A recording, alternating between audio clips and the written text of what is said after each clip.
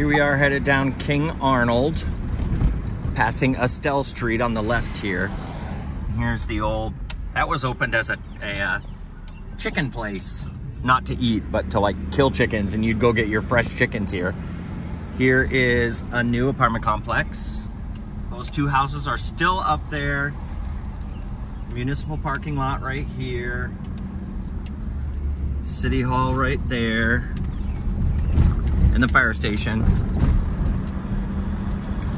There's the rec center. I'm gonna go up this hill because there's a car behind me who is impatient. Y'all remember this hill? How many of you just rode this hill just because it's like a roller coaster? But look, I'll give you a great view. There we go. The football field.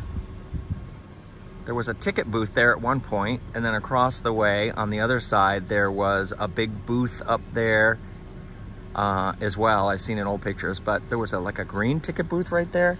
You can still see, I think, like that little piece of cement. Maybe it sat right there on that piece of cement, but the sun is beautiful right now. There is the Hapeville High School football field. So many games and events have happened there over the years. And then over here, where I am at the top of the hill, I know there used to be businesses right there. I wonder if what will ever be on this land again, if anything. But yeah, there used to be businesses right here. And the apartments.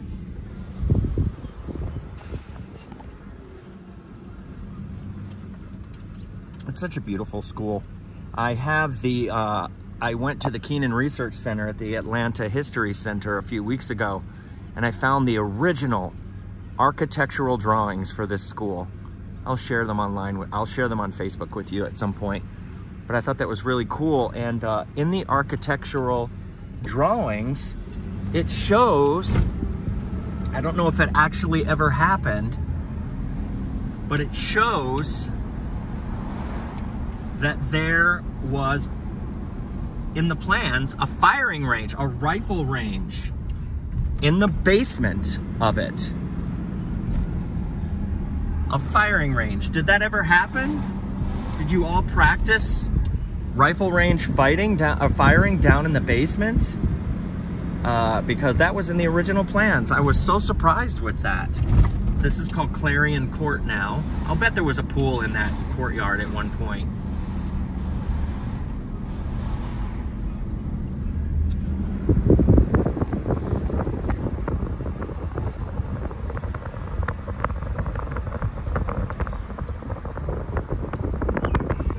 To Central Park. That is, once again, Chick-fil-A complex. Clarion Court, there's Parkview Place, where I walked down the other day thinking I was going to come to Argo and realized my mistake. There's Louise Street. Was this a doctor's office? That's my guess. That was a doctor's office at some point. 421, and then there's this house on La Vista, sits right there. It's just kind of tucked back in there. 419, I think, 415. I can't read it very well, but now here we are. I'm headed to the liquor store, by the way, getting wine. So I'm headed over to Johnny's Pizza to pick up pizza now. So it's a wine and pizza night. The sun is placed in a way that I don't know if I'll be able to show much, but let's see. Right over here is where Ford used to be. Now Porsche is there. There's a track there, a hotel a little further down. Here is their service center. There's something else being built back there, but I keep forgetting what it is. That is the Kimpton Hotel. That's looking down towards 85 east. Now we're gonna turn and go west. Yeah, but here's the plaza, y'all remember. That had the Eckerd in it. We'll be going by the This little road right here that goes into the Chick-fil-A parking lot used to be Sherman Road, I believe. Is that what that was called? Yeah, Sherman Road. Holder Tire was right there. The original Dwarf House was right there where the front is, right there.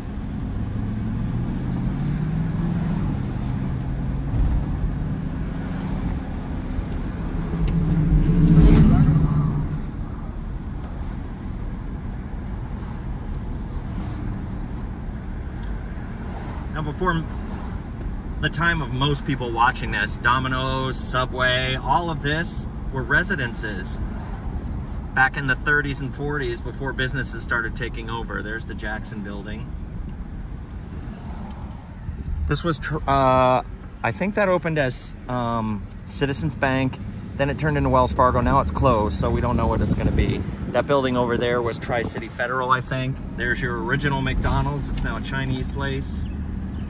And here is Corner Tavern. Sam Hape's house was on that spot, hence Sam Hape Plaza right there. And here we are downtown.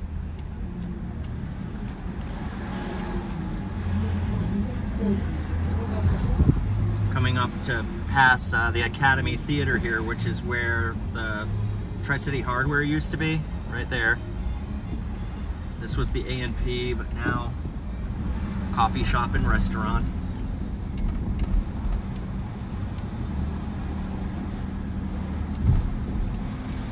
We're gonna get a new restaurant here soon. Right here on this building, right on the end. That one right there, the black one. That's gonna be a restaurant. All right, I'm gonna go this way. The old grocery store. Old gas station, I think that was Ricketts gas station. And now this tricky intersection. Looking north, going across the train tracks. And since I think 2010, maybe before, the church was moved from next to the depot to there. And this is all Delta property now.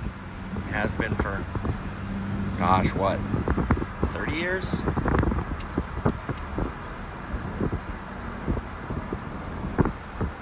And coming up is the Avian Apartments, the first apartments in Hapeville, built in 1920 something, 28. And I'll be doing a video the end of this month about that property next to it and what happened there. There's Donahue Lewis Funeral Home. That used to be a Waffle House, but is now where you can get bodies shipped. I guess that's convenient being next to the airport. So if someone passes away and you need to like fly their body somewhere, that's what they do. That used to be Steve Harmson's, in the 70s anyway, service station, but now it has been turned back into its original look and added onto there, and it's Atlanta Printmakers. It's beautiful. Now along this stretch of Virginia Avenue used to be homes, but even those of you watching that are in your 70s, mid 70s, well, I'm sure you would have, you know, in your childhood, the homes would have still been here. There's only one or two, we just passed them, left. But it's all like medical places. There's a park here now as you turn to Virginia Curve, corporate chain places, and there's Virginia Avenue right there. And this is where I get my pizza, Johnny's Pizza. And we'll park right here. And Pit Boss Barbecue used to be over there. Now they're in that building. I'll show you the other side of Virginia Avenue and what it looks like now as we go back the other way. Like I said before, back in the 30s and 40s, and of course before that, this whole street was homes on both sides, but there's a park there now, but there used to be homes there. This business is called Crew Outfitters for flight attendants and pilots and such. This is Truett Cathy's Chick-fil-A Catering and Delivery now. And then you've got a home that's empty and a home that is occupied, and that's it. That's all that's left here. Medical, Peachtree Spine Clinic, And then the back of what used to be the Fulton Theater. There's a nice mural there. And here we are at Central, and I'm gonna go straight across. This is a Vietnamese restaurant now, but that opened as a gas station back in, I think, 1950, no, the 40s. I forget the name of it, but I have a picture of it somewhere. All right, this is a tricky intersection because I want to go straight across, but this car is not going to let me. All right, I'm going. This building was built in 1950, I believe, and we are on, could you imagine living right across from there? These beautiful homes, like right directly across from the gas station now, but we're on Myrtle. Myrtle? Yeah, we're on Myrtle. And I gotta be careful. There's a guy like walking right up the middle of the road.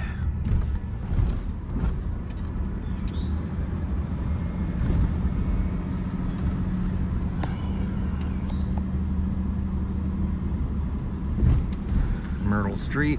There's Dick Miller's house, 3345 when he was a kid. My friend Kate and Michelle live there now. So I'm swinging around a lot this time. Usually I go up and down each side of the street. This is 3330.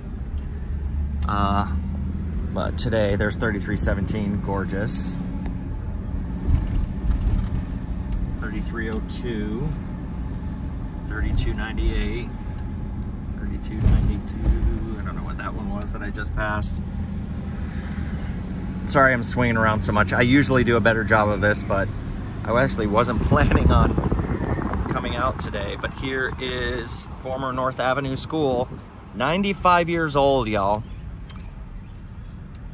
I found the original architectural plans of this too at the History Center, and I love the old pictures that show the original window that was there. Oh, it was just so beautiful. 95 years ago, y'all, that school opened.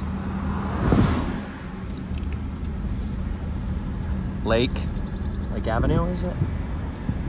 That's getting renovated.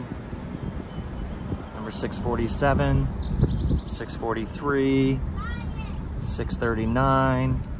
Someone just told me the other day on the Hapeville channel that they grew up in 621, but I can't remember who it was. Forgive me. Wish I could remember everybody, but there's thousands of us here now. 619 on the page. 615. Renovated a couple years ago is 611. 607. And the old stations. Still sitting here empty. Turn on Jackson Street. This is a very random tour this time. Usually I plan out better where I'm gonna go, but I don't know, maybe some of you will, by randomly doing this, I'll be coming across places you haven't seen otherwise. My friends live in this one, 3240. Here's 3236. We're at Jackson and Walnut now. I'm gonna go down because oh, this house, there's an original house there and an original house there. That one got built right in between. They stuck that right in between. There's 3217 with his Yard of the Month sign out front, which I love. He told me as I passed by a couple of years ago that his parents actually won Yard of the Month many years ago, and he kept the sign in the yard. Anyway, this house over here, I believe Ed Milton used to live in this house, 3170, and he's the one who did the, oh, there's two houses getting crammed onto that lot right next to 3187 over here behind the church. We're going down Woodrow now. But he lived in that house, and when Cheryl Landrum shared with me recently her Buzz books, I saw that address had two girls in 1968 named Faye and Kay Milton. So I didn't know much about Ed Milton other than that he was instrumental in creating the Hapeville history book back in '91, along with Melvina Wells, Miriam Hudson, Pinky oh, I can't remember her name, Pinky.